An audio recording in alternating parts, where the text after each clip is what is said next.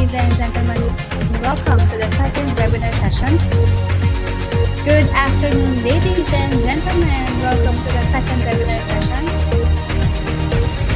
organized by the Philippine Society for Quality.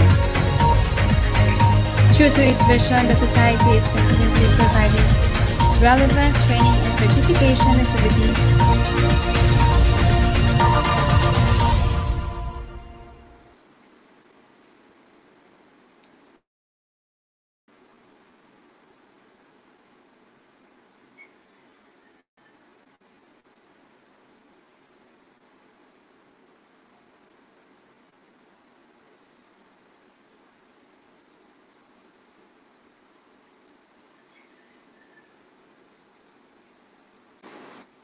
Good afternoon, ladies and gentlemen. Welcome to the second webinar session organized by the Philippine Society for Quality. True to its vision, the Society is continuously providing relevant training and certification activities which are responsive to the needs of the industries. Today's session will focus on digitization and innovation in creative education. I'm humbled to present to you our resource speaker for today. He is the director of the Center for Research, Innovation, and Development at St. Paul University. He is a developer of an online series of seminars on research and on other topics that bridge senior high school education to adult lifelong education. Dr. Brian said, I am an artist first, an educator second, and a researcher third. If I had the time and the money, I would consider becoming a naturopathic doctor. Ladies and gentlemen, please welcome our resource speaker, Dr. Brian S. Bantugan. Hello, everyone. Good afternoon. Thank you for inviting me here at PSQ. Should I start my presentation now? Yes. Shall I share my screen now? Is it okay? Okay, sir. Okay. Yes, sir. Okay, thank you. Let me just...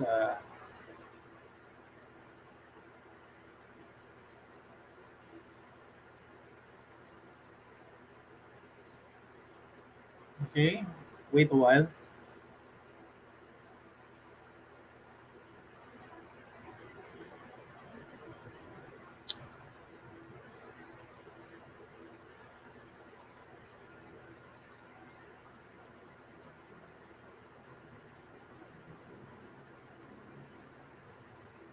Okay. Can't find my PowerPoint. Wait lang po ha. Okay.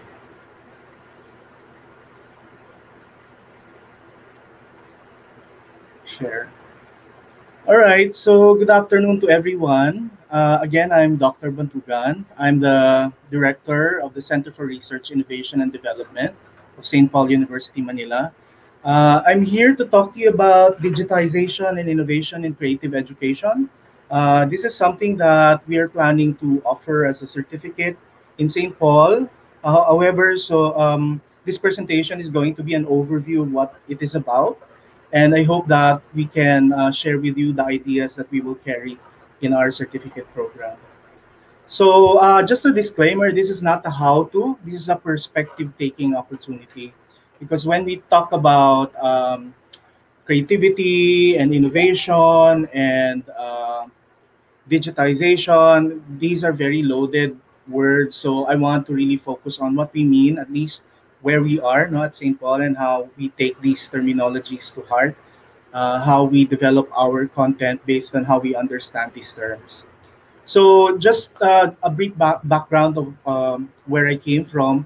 So I'm a solid UP graduate, from undergrad to my MA to my PhD. I took it from UP Diliman.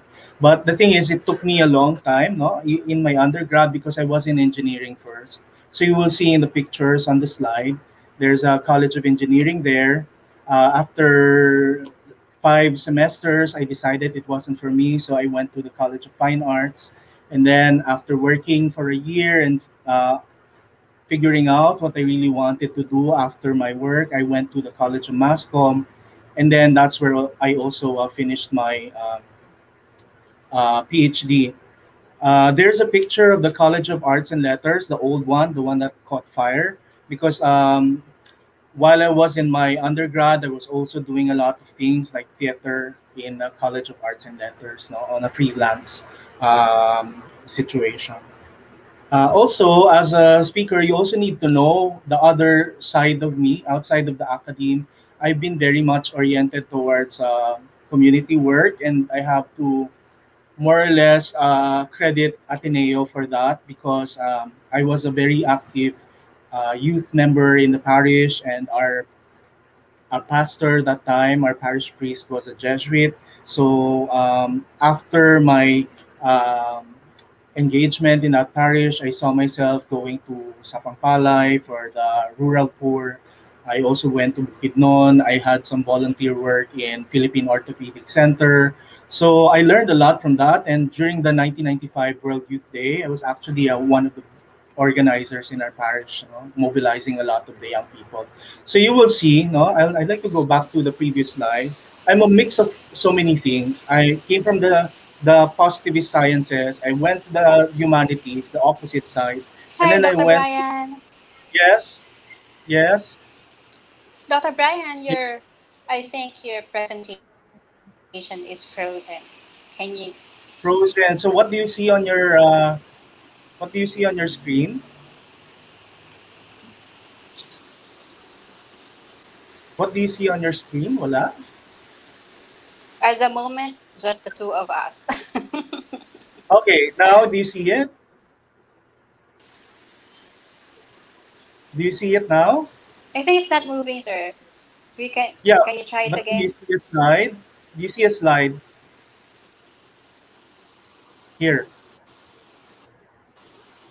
Do you see a slide? We can see it now, Dr. Brian. Yeah. Okay, Is there okay. a way that you can put it on slideshow or presentation? Yeah, it's on But slideshow Okay, now. sir. Kindly press slideshow. oh, You can It's press now on slideshow, sir. slideshow. on it's not on our end, Dr. Brian. I don't know, but it's on slideshow from my end, so I don't know Okay, what. okay. That you may continue if All that's the right, case. Uh-huh. there. Is it on slideshow now? Um, No. I think it's still loading, Dr. Brian. Please try to reshare. Okay. Do you see it move to another slide? No. Earlier, it wasn't moving. It's just on the front page, and then second one, it was on the I think on the fourth page or fourth slide. So now do you see the PowerPoint without the slideshow? I don't see anything right now, Dr. Brian. Can you reshare the slide? I mean Please. the PowerPoint. Wait. Sure, sure.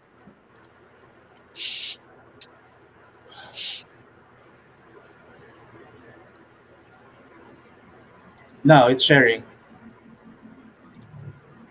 Do you see anything? Okay, I can see it now. Okay. So shall I keep it this way? Because you don't see any slideshow. Yeah, that's okay. Okay. There. I think that's better. Okay. Way better. Okay. Yeah. All right. So I was saying earlier that in my academic background, I'm a mix of different things. So I'm in the engineering side, I'm in the fine arts side, I'm in the social science side. But outside of that, I had pastoral experience. So I had a lot of service-oriented activities, which sort of informed the way I decided on certain things while I was at work. Okay. Also, you should know that there are things that are sort of informing the way I do things. Like I've been to Culyon, so things happen to me there. UP played a big role in my life. Uh, I like um, I like riding trains. It's a very therapeutic activity for me, and also I like secondhand bookshops. So why am I saying all of these things? A lot of the innovation that happens, no, are actually provided for by people who go through many different kinds of experiences, and creativity is defined by uh, the putting together of seemingly two disparate things that don't seem to belong, but when you put them together, a new thing comes out. So I think you should know that I come from different backgrounds, and I'm not strictly from the technical field. I'm also in the very creative field, and that creates magic, I think, at least from where I see it. Okay, so I'd like to start with the two terms. No, it's technological determinism and cultural determinism. I think these two terms are very important because nowadays, when somebody talks to you about creativity and digitization, um, the perspective is always the technological determinism. No, when I say that, they always think that it's a lot more creative now because we have a lot more technology that allows for creativity. No, so it's very much informed by technological determinism. The driver of creativity is really technology. On the other hand, there's such a thing as cultural determinism, meaning if you see a lot of creativity, outside or wherever you go, it's always a product of people coming together and deciding that they should produce something new. So culture is leveraged in this particular perspective. So when we try to understand creativity or digitization or innovation, what frame do we use? Are we going to just use the popular one that a lot of the developers of technology are using, trying to drive the economy through technology? Or are we going to use the perspective of the cultural communities, the creative communities? No? So what frame do we use? What agency do we privilege, no, in our understanding of the topic for today? So I'm sure you've heard about the smart city, and a lot of people say it's only a matter of time. But I think if you think about the argument, no, it's only a matter of time. There's not a lot of creativity there. We're just waiting and sitting and watching things happen, no. So I think that's not very enabling for me. And then you also see Black Lives Matter, and some people say it's time. So it's time insofar as people decide to come together and speak out their minds and try to achieve some change. So in this particular case, we're there. People are not sitting, no, they're standing, they're rising together, and they're letting their voices heard. So that's a different kind of view of change. Now, I'd like to propose a question. Who chooses? If we're looking at digitization, who makes the choices here? Do we see people who are actively involved in their learning, choosing, no, what technology they use, or do we have companies who are in the technology sector who are telling people what to use and what not to use? So essentially, what I'm saying is this digitization era driven a lot more by the choices people make, or are these choices driven a lot more by companies who are pushing forward technologies that are being sold to the market? So let's uh, come forward with two things. No, initially, when we think about technology, um, we think about the mass media, communication technology, we think about mass comm. But let's go back now. When we think about the radio, initially the plan was to use it for warfare, espionage. But then when it became more mainstream, it became radio, where we hear music, we hear people talk. So later on, we see that a specific technology designed for warfare given to the people is transformed. So you have cultures trying to shape technology that was initially designed for something else. When we talk about computerization, initially the idea was to compute, to do a lot of math, computations, no. So when it was something that became more accessible to people, then the value of computers became not so much computation, at least for the mainstream who use computers, but really word processing that involves printing and editing and creating and saving. So the purpose was sort of redirected towards something else. right? And then let's talk about digitization, no? And we're not only looking at computers now, we're looking at the computerization of everything around us. So digitization allowed many different gadgets to talk to each other, different people to talk to each other. So the beginnings of the internet was really from a military purpose, no, espionage, surveillance. But then when it became more popular, it became social media. So internet has become synonymous to Facebook or Instagram or email or information searches, not really anything related to militarization. So the question is, who wins all the time? No, so you see all these cases, and you see there's a lot of mechanization and computerization and digitization. But essentially, at the end of the day, who shapes these things? No, is it technology per se, or are people actually transforming existing technology to suit their needs? So when we say machines determine the future of creativity, maybe we're being predictable, and being predictable is really not being very creative. So I'd like to challenge, no, maybe a lot of people will say maybe things will change, maybe the machine will win this time, no, very Terminator, no, perspective. But I doubt if that will happen, no, because ultimately the one who creates the technology are human beings. So who will make them win? If they will win, it's still us. So they will, it will be us.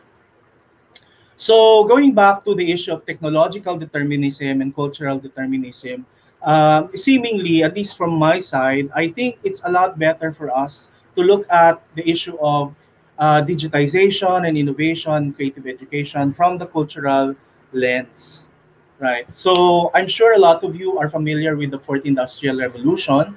No, the theory here is that the first industrial revolution evolved into a new one, and then the fourth one being the cyber physical systems. No, but if you think about how this idea of the industrial revolutions came out, this was not planned out at the beginning of the Industrial Revolution. The titles given to these phases, no, in the development of technology was actually a result of a review of what transpired in particular periods in time. So when we think about the fourth industrial revolution, it seems to be like a natural progression from the third, no, where instead of just electronic technology, we're now moving into cyber physical systems. And that said, parang there's nothing really to decide on. It's just something that will naturally happen given the technologies of the third industrial revolution. But I tell you, no, the beginnings of the fourth industrial revolution is actually a setup. It's a setup, meaning it's not as if it's a natural development in our lives. No, it's something that was built throughout the years, and compared to what happened, no, from the third to the first industrial revolution, which was essentially a review. The fourth industrial revolution and onwards will be something of a plan.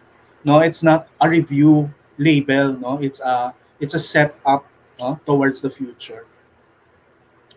And the fourth industrial revolution, like the first, the second, the third, are it's just a human construct, no? The first, second, and third industrial revolution, they're labels, they're codes given by people who did research, no? In retrospect, and as such, no, building on the labels and the codes, we have the fourth industrial revolution. So the fourth industrial revolution, it is not just a development in technology, it's also an agenda, no? A lot of people are trying to push for it because there's a lot of economics involved. There's also a lot of politics involved there. It's also a way of understanding the kind of development we want, not towards the future. So it's also a frame we use to sort of integrate everything we want to do, no, for the future. Okay, so now we're moving into the concept of the revolution. No, historically, we've seen the Bolshevik Revolution, we've seen the Cultural Revolution of China, we've seen the Pol Pot Revolution, no, in Southeast Asia.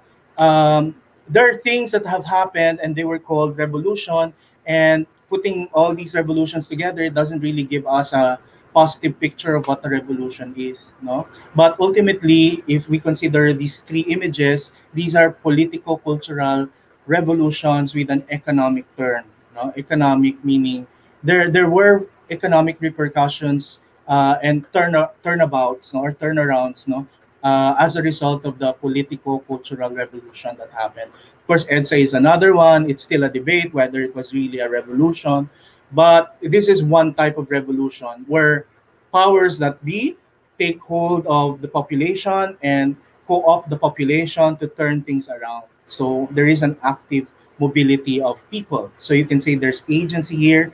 The level of agency must be still sort of resolved. Okay. Now there's another kind of revolution we see. No, this is the Earth revolving around the sun, and it seems like this is the more natural meaning of a revolution. Now, when we think about the fourth industrial revolution, is this going to be a revolution that's inevitable, like the moving of the Earth around the sun, or is it going to be a revolution that's brought about by human agency? No, is it a force of nature where we can't do anything about it, or is it human agency where it's nothing but our doing as human beings? No, where do we place our understanding of the fourth industrial revolution? Is it really inevitable, or is it something we can still shape? No, considering where we are right now in terms of the kind of technology that's accessible to all of us. So now, if you think about it, when you argue that it's a force of nature, it's not quite creative. But if you think about the fourth industrial revolution as a result of human agency, there's a lot of creativity involved there. There's a lot of human power involved. And if you go back to the two concepts that I presented earlier, so looking at it as a natural phenomenon, maybe it's more technological determinism, and human agency is more cultural determinism. So when we talk about digitization, we can talk about it from the technological standpoint. We can also talk about it from the cultural standpoint. So we make a decision. No, it's not as if it's made for us. Remember, if you want to be creative, we take a step, we assert our power, and our power should determine the way we tell the story. So is it going to be how the military use the internet to monitor all of us, or is it going to be us taking over the technology to use it for the kind of purposes that we want, no, to make our lives more meaningful? So whose story are we telling? What are we privileging, no, in answering the question of digitization? So, but for me, it's not really a question, but a challenge. No, these are two things that have happened before. It's actually present happening. No, the military is using it to look at all of us. No, and we are also using it for our own purposes. So these are two things that are happening. What particular picture do you want to be prominent? No, so. So we have to acknowledge our agency to be creative. Without a sense of agency, there's going to be fear, there's going to be anxiety, there's going to be submission and dependence and addiction. And we're seeing a lot of that in Facebook. We're seeing a lot of dependence on technology in the online classes. There seems to be no other way to do it. And that's a really sad picture that we're seeing right now. So no culture of creativity can exist without this sense of human agency. So I'd like to challenge the way we are trying to deal with technology at this point. While we see that we seem to be helpless, I think there's going to be room for us to always assert our power over technology. And that's the only way we will do it. Otherwise, we'll be slaves to the technology. And I'm saying this only insofar as we want our education to be empowering, no, not a system where people are put in a dependency relationship with technology. So I'll put forward cultural determinism. So it leads to creativity, it leads to innovation, it leads to genuine education, it leads to change. So I'm really pushing forward the idea of culture that should drive our creativity, especially in the educational sector. Now, I'm an ethnographer, no, by practice. I've had a background in anthropology, and I've said to some of my colleagues that there are many ways to look at culture. You can look at culture as a construction of humans. You can look at culture as constructing humans, or you can look at culture as enslaving humans within a seemingly unchangeable structure. So these two we have to choose from. No, we're not bound to any of these three. So it's still a matter of choice for all of us. So I go back to where I was. So while I studied in UP, I'm not a slave of UP. I'm not bound to the ideologies that I learned there. I'm not bound to my education. I'm free to make something different out of my givens. I'm free to tear myself apart to be something new. So through education enables self-change. So if we really have education, we need to have that education enable our students or graduates to make decisions counter to the institution itself. So we shouldn't be asking our students to just replicate what we've given them. No, empowerment means we're allowing our students to really make choices, even if those choices may be contradictory to what we taught them. That's a kind of empowerment that education has to give. You know?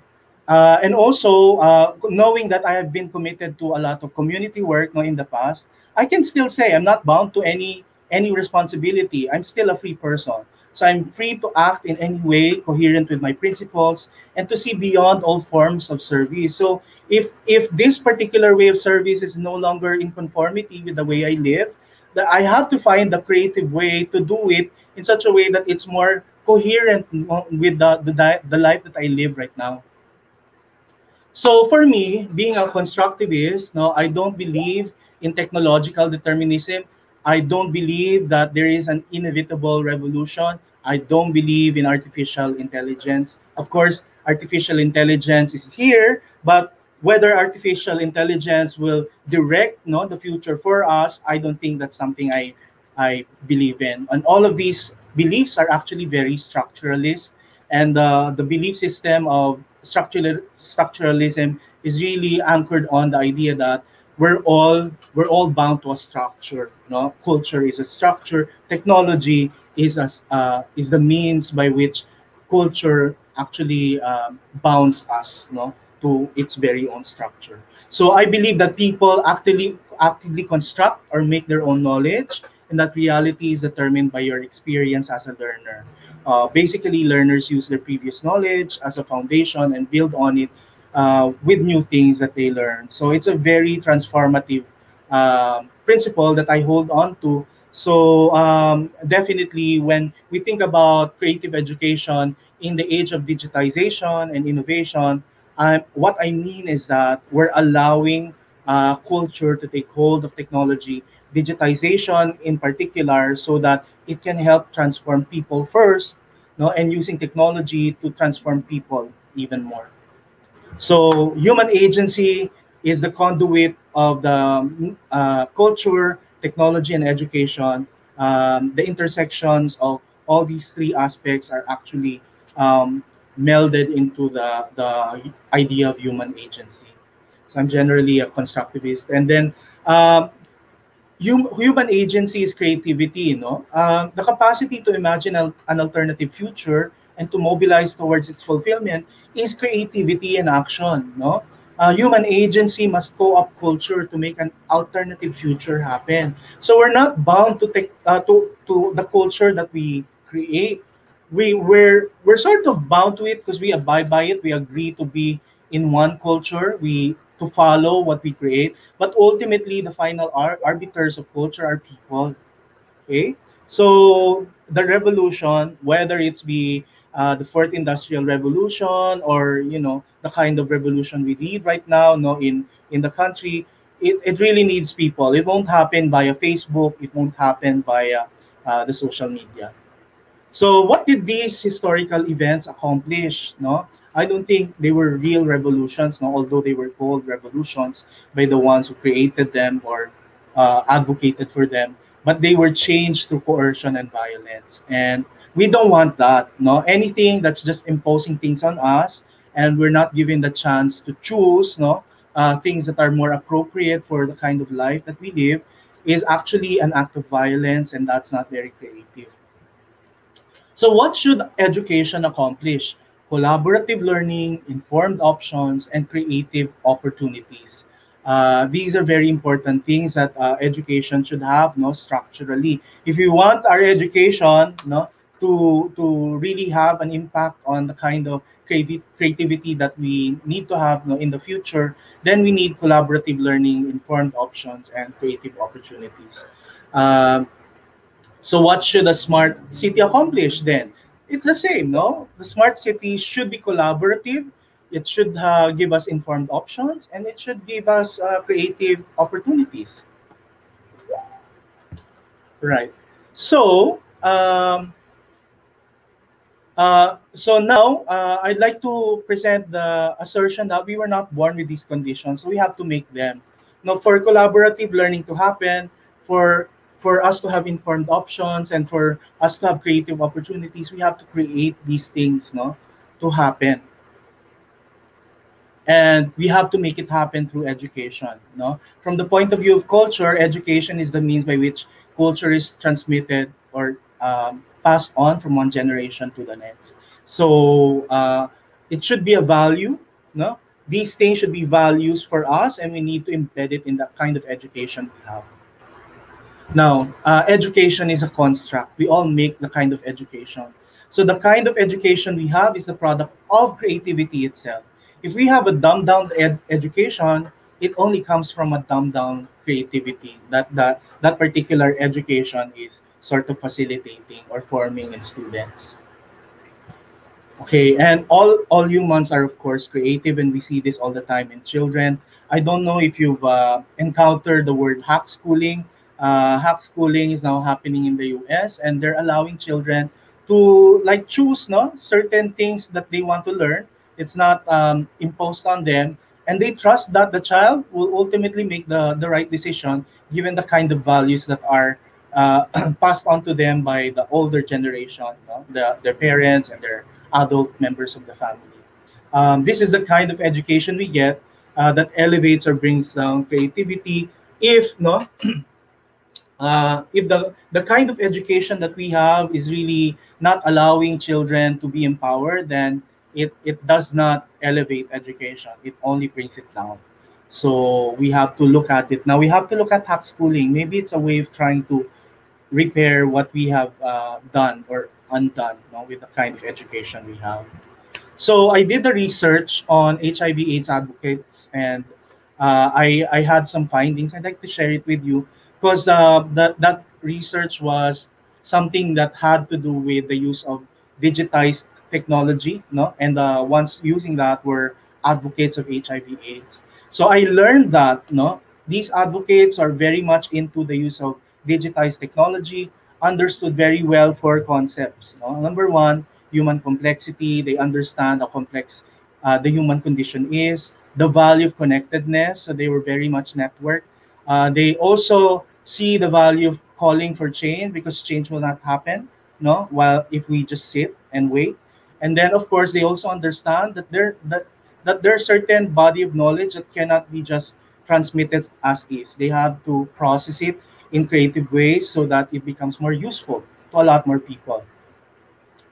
And of course, I also learned that these advocates are well connected to the academe, to professionals, to government, and advocacy groups. So when I was trying to bring together all the findings from this research, I realized that for us to, produce all of these HIV/AIDS advocates who are very much active in trying to solve the HIV problem from a social perspective, we need to have people who have these ideas and also have these networks, no, taught to them or brought to them while they are in school, because students will not learn it on their own, especially after college. So they have to be introduced to it early in their lives, of course. And these advocates also had access to clay. When I say clay, these are creative tools, learning content, advocacy platforms, and youth engagement. No, their education had these characteristic tools, no, or components, and they're the ones trying to make the most out of what's available out there now because of the digital technology that's accessible to a lot of us. Okay. Now, you will see here that I just presented to you clay. Now, I remember when I was a child, I was fascinated by Lego, and it seems to function like clay. No, we're allowed to build, no, using bricks. Pixels are the building blocks of digitization. So images are put together via the pixels. Now, if you think about it, no, it seems like there is a transformation in the kind of material that we use in our creative, no, processes. But even if they're like proxies of each other, taking on a different level, no, for a particular age, no, in our lifetime, they're actually very imperfect analogies. No, you cannot use the Lego to substitute for clay, or even pixels to be the perfect analogy for a Lego set or a clay, no, material. A little bit of flashback, no, when I was a kid, I remember in Cubao, my mother took me there to her work, and then I cried, no, very hard because I wanted the matchbox, and my mom couldn't give it to me. And now we see a lot of toys in Divisoria, and every child could probably buy one for himself.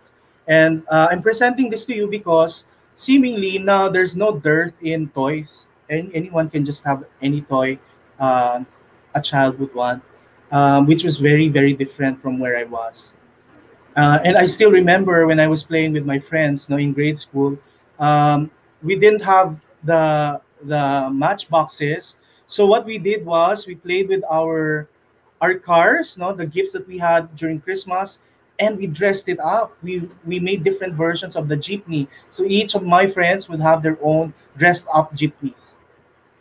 So now, parallel, now you have your dressed up Barbies and you have your just up jeans. But technically, you won't be able to do these things without the material, no, which is the Barbie or your jeans. And these are economically determined. No, some people will not be able to afford it. Some people will, but that just tells us that creativity is not free anymore. No, it will have to be bound to some form of economic practice. So Mythbuster challenge. So a lot of us were taught necessity is the mother of invention. No, or is it really? Or is deprivation the mother of invention? Because that was my experience. I didn't have those toys, therefore we made them. Or is desire the mother of invention? So what's the answer? No, the answer is A for a lot of people. But actually, the answer there is C. C. Desire is the mother of invention. No, if there's no will to innovate or to invent, there's nothing. No. In fact, you see that there were many inventions that didn't really have any continuity in the development because some people willed it, but it never really became a piece of artifact that society really benefited from. So my position here is it is desire that is the mother of invention. So now we see that technologies have barriers to entry. It's not very easy now to be creative, especially that we're attaching a lot of creativity to technology. No, a lot of kids are feeling sad because they can't have an iPad, they can't have a laptop, they can't have a mobile phone. It seems like creativity is bound to the technologies that are now present and mainstream, which is sad. And technologies have barriers to creativity as well. No? Uh, Technologies have become barriers to creativity too. Let me just share to you what I did in the past. No, I actually built a clay house.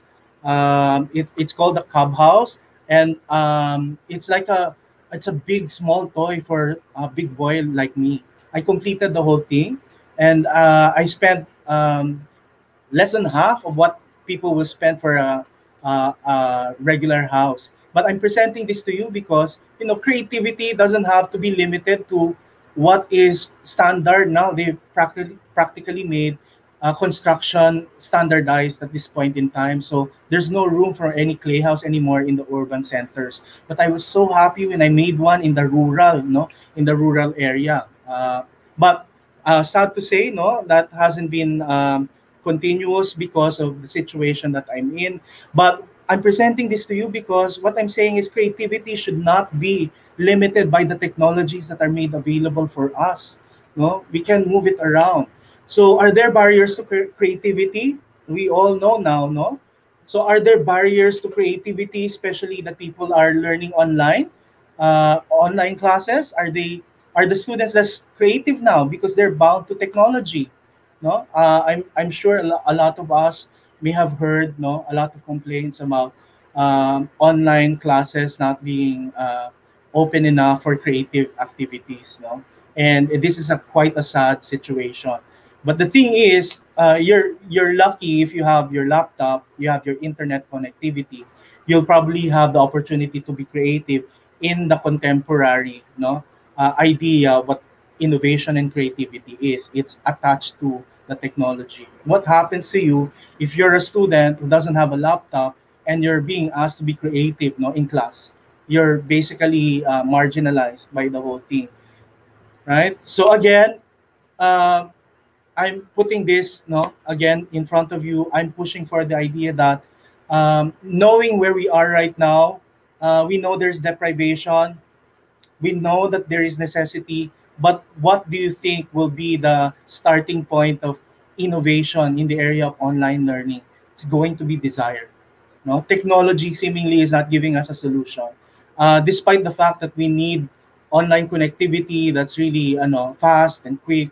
No, they're not giving us anything. It's not getting faster. So there's no solution being given to us by the sectors, no, and technology sectors. Now, human agency, desire for change is creativity. Um, we must have the capacity to imagine an alternative future and to mobilize towards its fulfillment. So it starts from us. We have to envision the kind of creativity we want. No, if we're limited to the creativity that's bound to technology, then that's all we will get. And poor kids who don't have these gadgets, they won't ever find themselves at par with students who learn using these technologies. And that's very sad because, as I mentioned, clay, it's it's the it's the potential, no, that's not being used, no, because we always equate creativity with, okay, the pixel, no longer with clay, no longer with the Lego set. Lego is still not accessible even at this time, no, for a lot of kids. So what happened to the clay? No, so how are we going to work around online classes? Should we work around it like as if we're playing with clay, or should we work with pre-existing models of how to do it, or should we follow the road of digitization where the pixel is the way to go, when it comes to creativity? Is the clay going to be destroyed at some point? No, I'm bringing this picture to everyone because I think there was a debate in the past when TV was just beginning. No, is the radio going to disappear? No, that was the question because TV was so engaging. But as of now, we all see radio is no longer the same. Radio has in fact evolved. No, radio has incorporated TV, within itself. So teleradio, did did TV eat the radio or did the radio eat the TV?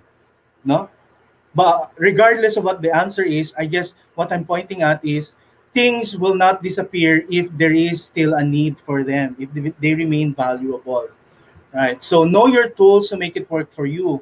So if you don't know the basic tools, how can you ever make it work to your advantage? No? If all you know is your computer, how will you make the other tools work for you?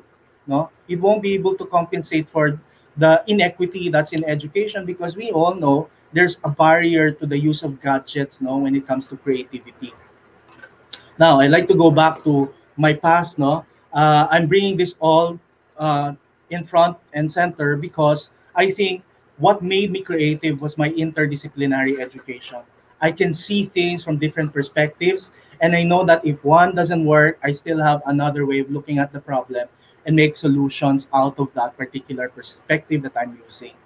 Okay, and I'm also presenting these two pictures. You have a big school, in the west, seemingly the most important school, or the one of the better schools, all over the world.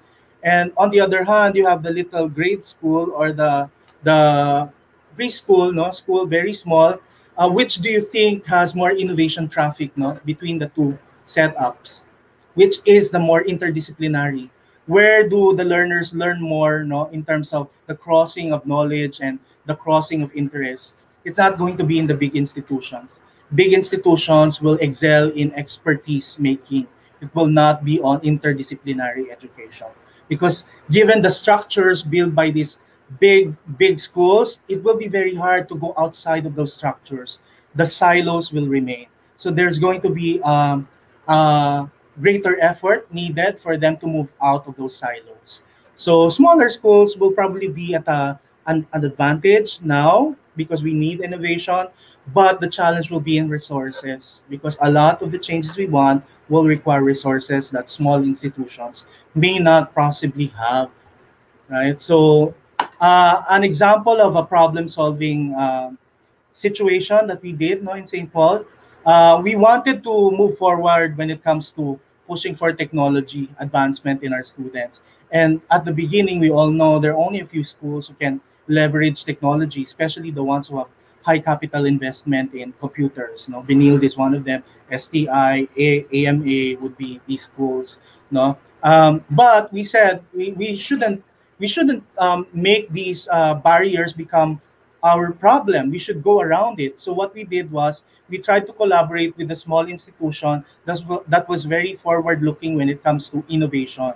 So we did that, and instead of making new majors, no, in the university, we mainstream digitization skills or creative skills in the use of digital technologies in the general education. So regardless of whether they graduate from computer courses or digitized courses, they all have the skill to work in a digital working environment.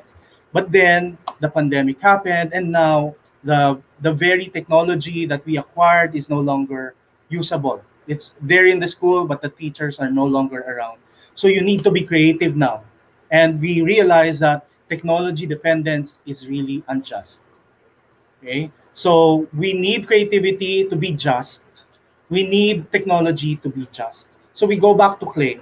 No? Clay, literally clay, and the clay that I presented to you, the acronym clay. So we start with human agency. With agency, that capacity, we need people to desire something new and hopefully come together as people desiring the same thing to come up with change. Right? And therefore, I go back to Clay, creative tools, learning content, advocacy platforms, particularly for creating a lot of change. And of course, we need to engage a lot of the youth because we need critical mass to produce change. So how do we innovate education to produce greater innovation? We close the loop. So we go back to the Lego, we go back to the clay, and from the clay we go to your pixels. And putting all these things together will give us a lot of options. No, we will begin to see the teleradio all over again. No, where no particular technology is defeated, only creativity abounds. So you can only close the loop, however, if you see that there is a gap that needs to be filled. So if you don't see that there is a gap, you won't do anything about it. And if you have the agency, the desire, and collaborators to restore creativity back into the system, because uh, uh, a scholar in the UK said we've all dumbed down our education and creativity seems to be nowhere anymore. So we need to reinvent education so that creativity comes back. So let's examine education from a creative person's lens, because otherwise it will all be just about structures and models, tried and tested but never creative. No, they're just bricks. You can put things around, but you'll never form a new thing, no, out of it. Okay, so my final question is, which cyborg are you? I learned about the cyborg in cybernetics. No, uh, are you a creative extension of your tools, or are you the creative person behind all tools? Okay, what is education teaching you about you? So I go back to the question: is education teaching you technological determinism, or is it teaching you cultural determinism? If you want creativity, then maybe we should enrich culture, and culture will enrich the kind of creativity we have. So that's digitization and innovation in creative education from my end. So I hope that we all move forward, and I hope that at this time you all realize that there's no one way to creative education. There are people who will push for the technological, deterministic digitization and innovation, and there will be people like us, no, in St. Paul, who want to be more culturally appropriate and responsive, no, making creativity a product of human agency and decision making rather than just an acceptance of available technology given to us by uh, sectors that's more involved in earning, no, profit from the technologies they produce. All right, so I think that's the end of my presentation. I hope that I was able to clarify certain issues. Thank you.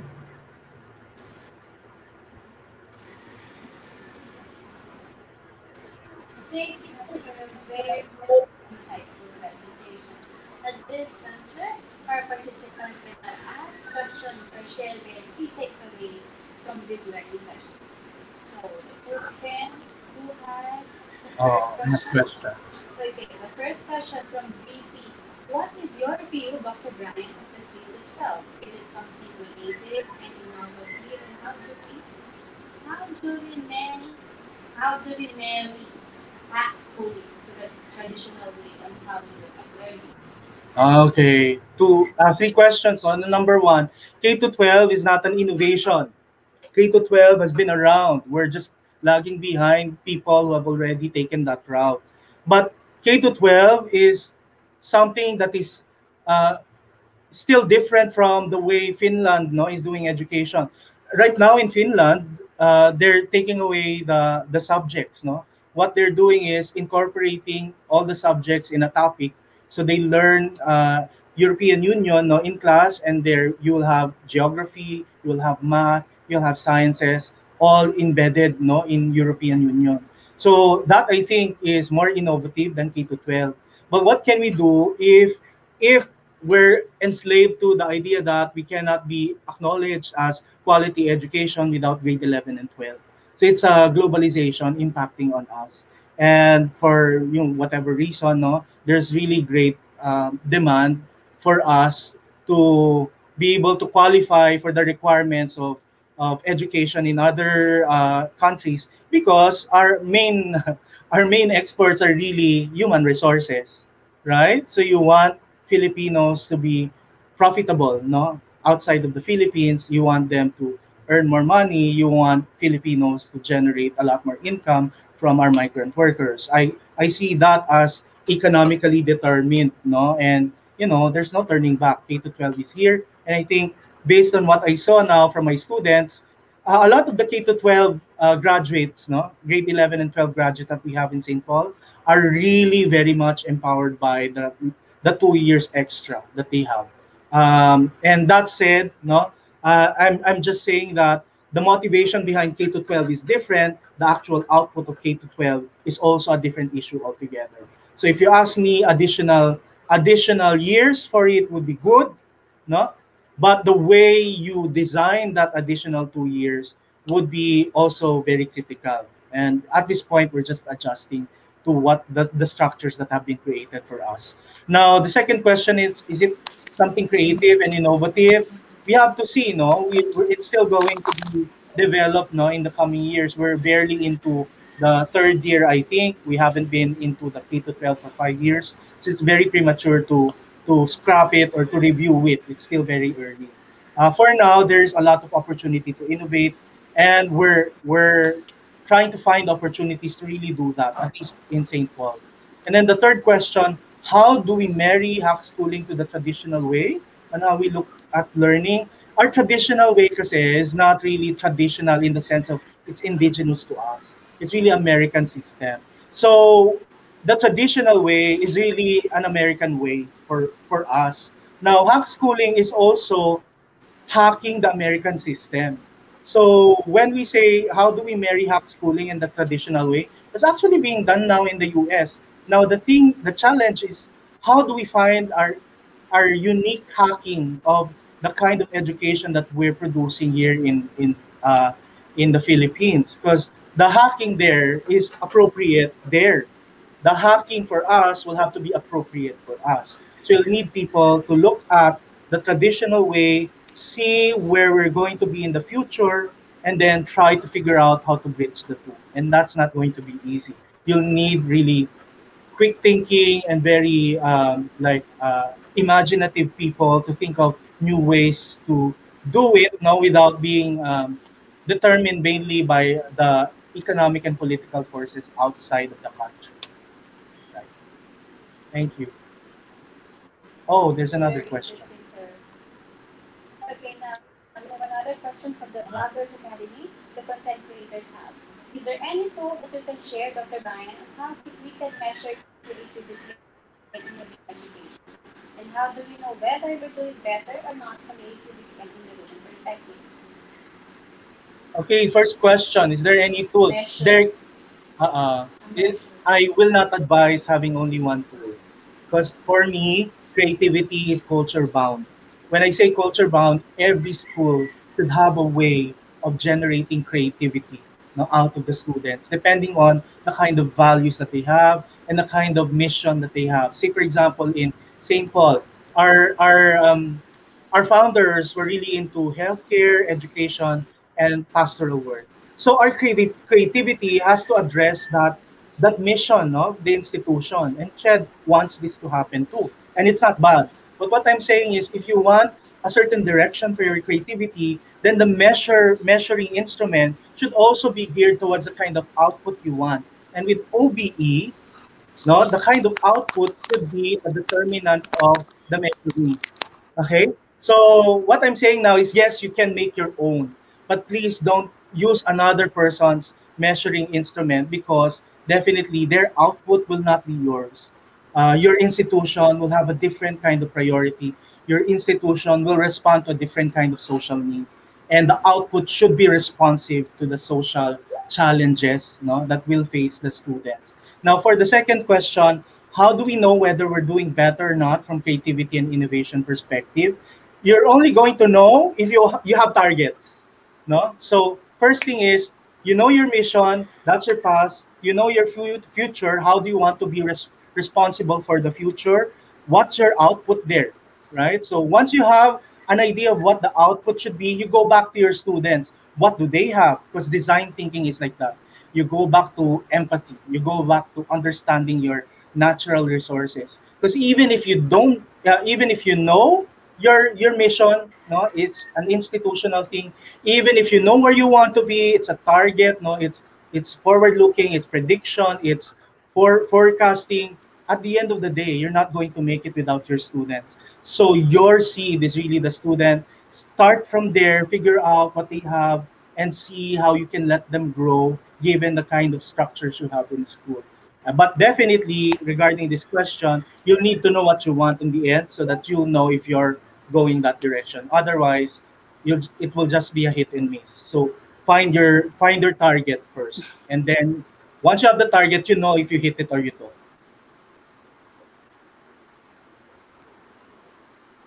Oh, okay. This is interesting.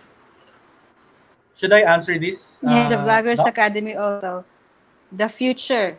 What is the future that you're foreseeing and how we view learning? Okay, that's a difficult question. That is a good question. There are many futures, no? I think, Your future view of learning. yeah, I think there should be not one. There should not be one future of learning. Why am I saying this? Because education should be responsive to the social context where they are found. So if we're looking at the provinces in a very agricultural setting, the the future of learning should be different there compared to the urban setting. The urban setting would have different needs, it has different resources, and therefore the targets should be different. And knowing that education should be responsive socially, no, to the challenges of the people, no, that support that kind of education, then, no, the learning appropriate to that particular location should be the one pursued. So my idea is a more diversified futures for Philippine education, not just one.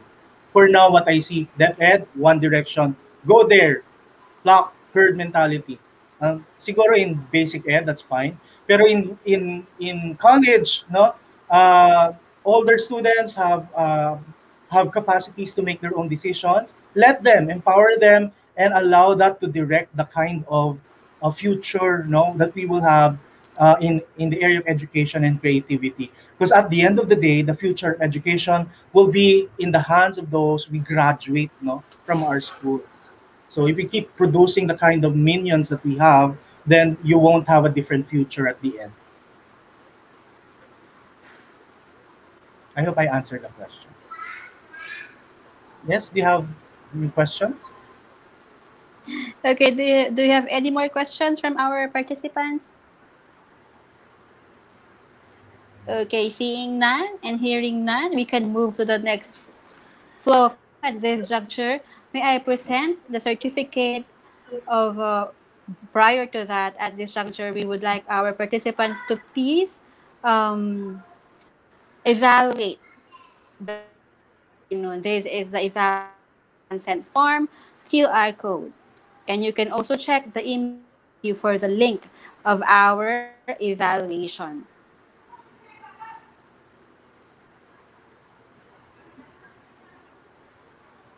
And at this point, may I present to you If I our may, resource speaker who yeah. will guide our participants during the Digitization, Change, and Creative Education Assessment on February 26th, the Philippine Society for Quality Awards this certificate of appreciation to Dr. Bryant S. Bantugan. Thank you. Also, all our participants will be given e-certificates. Our secretariat will get in touch with you. And at this point, may I present to you the Philippine Society for Quality's activities for 2021. True to its vision, PSQ is continuously providing relevant training and activities which are responsive to the needs of the industries. And we have invited renowned quality gurus throughout the years. We have partnered with different local and international organizations for collaborative projects which will greatly benefit our members. PSQ also facilitates the highest national recognition for exemplary organizational performance of private and public organizations in the country, known as the Philippine Quality Award. We also promotes quality awareness and practices in both private and public sectors, and we also encourage the development of members in the areas of quality leadership and technology. In so doing, we recognize different companies and organizations, and we also like to take this opportunity to invite everyone to check your networks to please attend the training activities flashed on your screen. These are the activities organized by the society for this 2021. So should you be interested, please get in touch with our secretariat or please visit our website www.psq.org.ph for more details. And we are looking forward to seeing you again on the various activities laid down by the society. And you can reach the Philippine Society for Quality via social media. Please visit and like these different sites to be updated of our activities. And we have come to an end of our webinar this afternoon. Thank you very much to all of you here, especially to the participants and to our resource speaker. Again, a warm virtual applause to our speaker, Dr. Ryan Bantagan. And this has been your host, Dr. Sandra Maningas, the Vice President for Branding and Marketing of the Philippine Society for Quality, saying thank you and